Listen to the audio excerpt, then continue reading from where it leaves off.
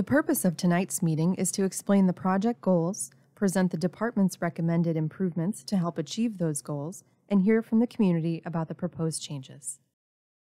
This public meeting was advertised and is being conducted in accordance with state and federal requirements, including Title VI of the Civil Rights Act of 1964. Public participation is solicited without regard to race, color, national origin, age, sex, religion, disability, or family status. Persons wishing to express their concerns about Title VI may do so by contacting Melissa McKinney, District 5 Title VI Coordinator, by mail at 719 South Woodland Boulevard, DeLand, Florida, 32720, by phone at 386-943-5077, or email at melissa.mckinney@dot.state.fl.us. You may also contact Stefan Kulikowski, State Title VI Coordinator, by mail at 605 Suwannee Street, Mail Station 65, Tallahassee, Florida, 32399-0450, by phone at 850-414-4742, or email at stefan.kulikowski@dot.state.fl.us. This information is shown on a sign at the in-person location, on the project website, and in the meeting notifications. The plans presented this evening are the result of significant coordination with the City of Orlando and the community. The Florida Department of Transportation, FDOT, District 5, conducted a corridor planning study on Robinson Street to objectively evaluate possible improvements to enhance multimodal safety, operations, and connectivity. The planning study was completed in 2017. The recommended alternatives from the planning study were further analyzed during the concept development phase, looking at engineering feasibility and costs. This phase was completed in 2019. We are now in the design phase of the improvements. Let's look at the specifics of each project. The first project, 441143-2, is on Robinson Street from Huey Avenue to Mills Avenue in Orlando.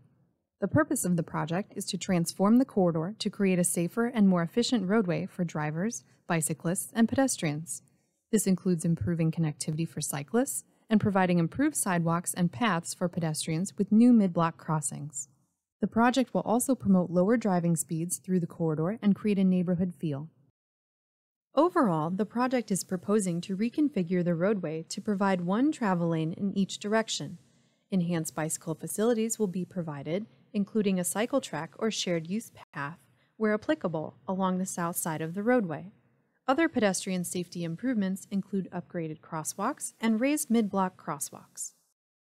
Between Garland Avenue and Rosalind Avenue, the corridor would have one travel lane in each direction, separated by a center two-way left turn lane. A dedicated cycle track will be provided, separated from the travel lanes with a concrete barrier. The existing sidewalks and curb and gutter will be reused in this area, and the existing roadway will be repaved.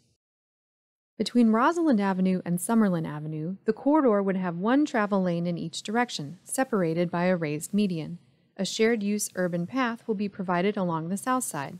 The existing sidewalk will be retained on the north side, and the existing roadway will be repaved.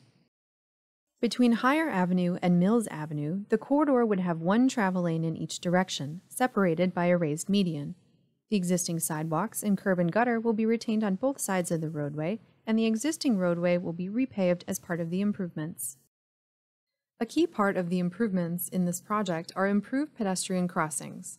This is an artist rendering of one of the proposed concepts, which would include rectangular rapid flash beacons, known as RRFBs. RRFBs are pedestrian-activated warning signals.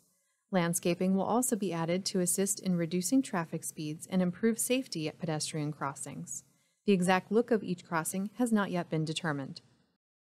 RRFBs are flashing lights that are pedestrian-activated and give more visibility at marked crosswalks to alert drivers to pedestrians. The two rapid flashing yellow lights are mounted below a yellow pedestrian crossing sign.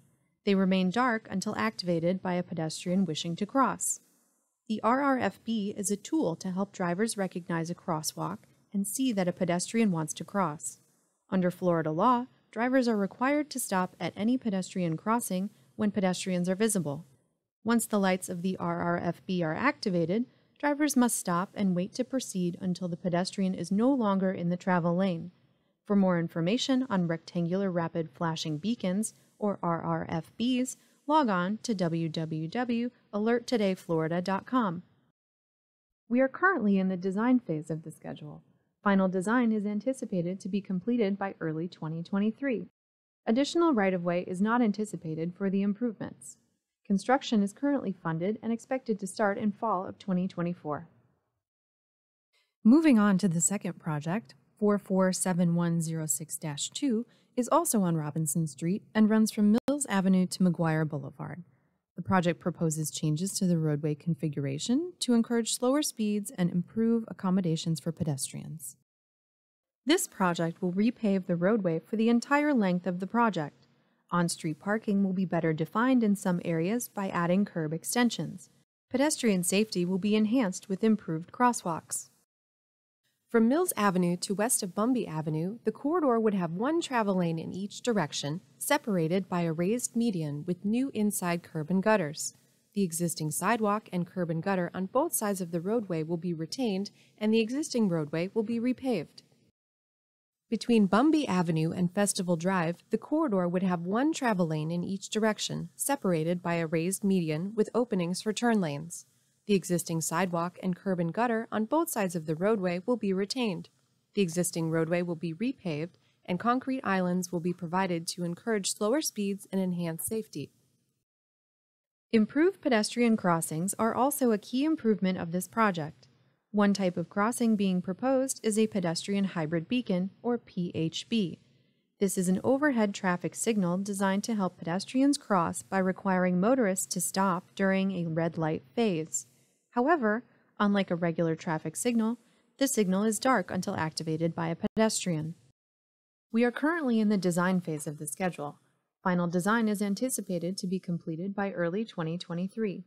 Additional right-of-way is not anticipated for the improvements. Construction is currently funded and expected to start in fall 2024. Ahead of the resurfacing project on Robinson Street, Orlando Utilities Commission will install about 1 mile of underground duct bank, a protected pathway for buried electrical conduit, along the section of Robinson Street from Fern Creek Avenue to Crystal Lake Drive, McGuire Boulevard. The duct bank will support a future underground transmission line to support Orlando's continued growth and maintain reliability throughout OUC's service territory. OUC's transmission project will be completed ahead of the roadway resurfacing project. OUC's duct bank will serve as the infrastructure for underground 230 kilovolt transmission lines and will be installed beneath the roadway. This is the second of 2 public meetings. The project team refined the design after the first public meeting based on comments and community feedback. Additional outreach took place earlier this month with a pop-up booth at the Lake Eola Farmers Market. Design is anticipated to finish in fall 2023. We encourage your input and feedback about these 2 projects. There are multiple ways for you to participate. All public comments and questions are part of the public meeting record, and every method for providing public comment and questions carries equal weight. While comments and questions will be accepted at any time, those submitted by Tuesday, March 14, 2023, 14 days after the public meeting, will become part of the public meeting record. All comments and questions will be responded to in writing. Those attending in person are invited to ask questions and share feedback with the project team during the open house. To submit a comment for the project's public meeting record, please complete a printed comment form and return it to project staff. You may also contact the project manager directly by email at joseph.fontanelli@dot.state.fl.us or by U.S. mail at the Florida Department of Transportation, 719 South Woodland Boulevard, Mail Station 542, DeLand, Florida 32720. You may also call the project manager at 386-943-5234 to provide verbal comments during normal business hours. The contact information is also available on the public meeting notification that you may have received by mail. To learn more about these projects, please visit cflroads.com.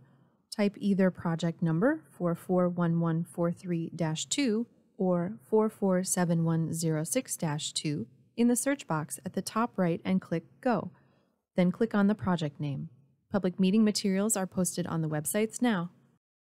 On behalf of the Florida Department of Transportation, thank you for attending this public meeting and providing your input on these projects. If you have comments or questions after the meeting, please submit them by Tuesday, March 14, 2023. Contact information, a recording of this presentation, project documents, and other exhibits displayed at the public meeting are posted on the project websites at cflroads.com/project/441143-2 and cflroads.com/project/447106-2. Thank you for your interest and participation. Have a good evening.